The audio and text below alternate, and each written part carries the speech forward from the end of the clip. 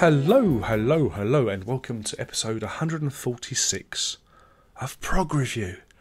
And in this episode, I'm going to be talking about this.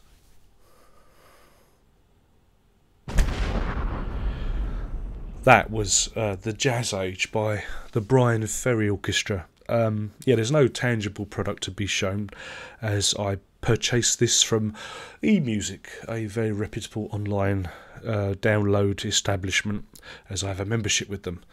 And this is an odd one. This is a bit of a curate's egg. If ever there was a definition of such a thing, you'd look it up and there'd be a picture of this album. You know the Bryan Ferry, don't you? You know Bryan Ferry. You know the crooner, the Roxy music. Who doesn't know Bryan Ferry? Well, anyway, I don't know what happened. I don't know if someone slipped something into his cocoa or whether, too much absinthe has got to him over the years. But he's done a jazz album. Not like jazz album, but a jazz album as if it was recorded in the 1920s. The 1920s. I mean, not that it sounds like it was recorded now, but it sounds like it was recorded in the 1920s. It's a peculiar beast. There's 13 tracks on it, and it spans 11 albums of his career. There's some Roxy on there. There's some of his solo material. And what he's done is he's kind of rewritten it for like a traditional jazz band. The kind that maybe Louis Armstrong may have played with back in the day, in the early days of jazz. And there's another thing. Bryan Ferry, no vocals. He doesn't sing a bleeding word. Not a single utterance comes from those wonderful pipes. And there's no, it's a completely instrumental album of tunes done in the 1920s jazz style. Am I selling this to you? Are you immediately running online to buy a copy? It's not all bad. It's the most curious thing I've heard in a long time. It really is strange because I'm conflicted. I'm conflicted. It's not that it doesn't work. It does work. If you turn your brain off and you imagine that this was, a record that had fallen through a time warp, and Bryan Ferry had, copied the songs as into Roxy music songs. It works. He's kind of retrofitted them though, and it's I don't know if it's a work of genius or a work of supreme musical folly. The jury's out. I mean, on one hand, would the fans want to listen to this? Because they want to listen to Roxy music and Bryan Ferry. They want to hear him do what he does. And would fans of 1920s traditional jazz want to listen to this? I don't know. They might want to listen to the music of that era rather than this copy. I don't know if it's a copy, facsimile of music done in that style. So you've got these two incongruous listeners. Is there some sort of Venn diagram where they meet? I don't know. Who's it for? Is it for Bryan Ferry? Did he just wake up and think, hey, that'll be a hoot? Let's painstakingly recreate the 1920s on album and bamboozle my entire audience. Now, I mean, the songs are interesting. I mean, Do the Strand works. Love is the Drug. The melody's buried in there, but it is in there. They slow it down and turn it into something else. Some of the other songs, I think that they don't work. Don't Stop the Dance, Avalon, Slave to Love, The Only Face, I Thought, Reason or Rhyme, and This Island Earth.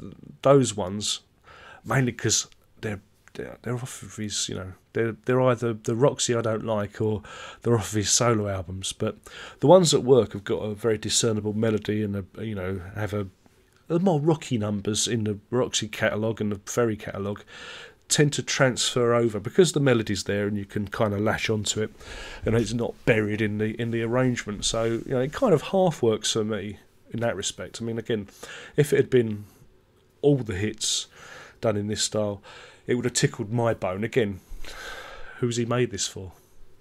Not for me.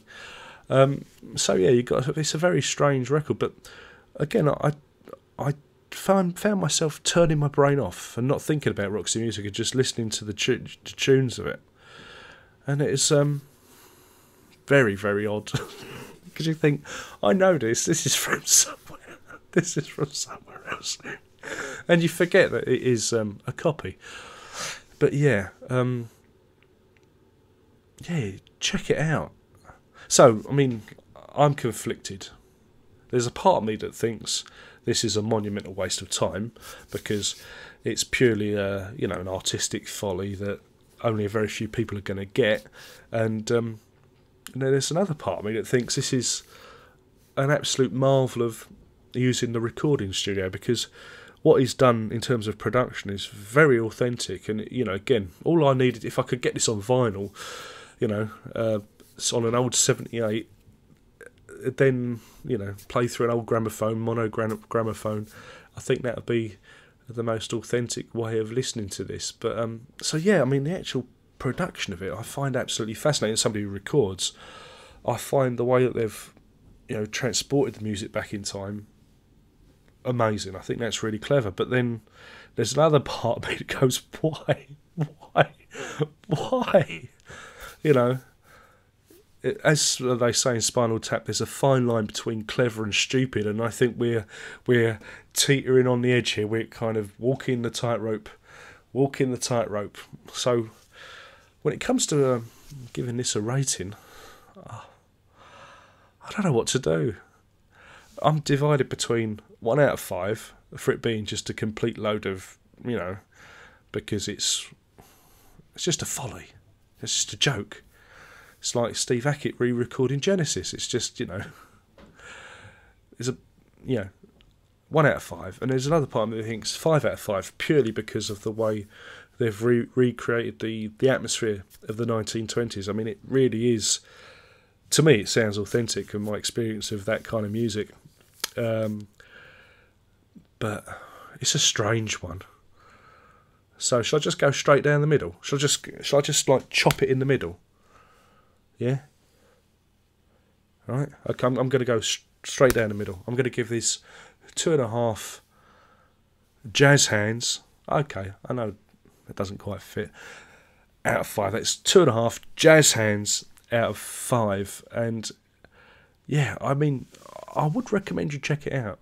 Give it a listen. I mean, because it's going to be the strangest thing you've ever heard, especially if you are familiar with the Roxy Music back catalogue. You're going to go, wow, how did you get to this point?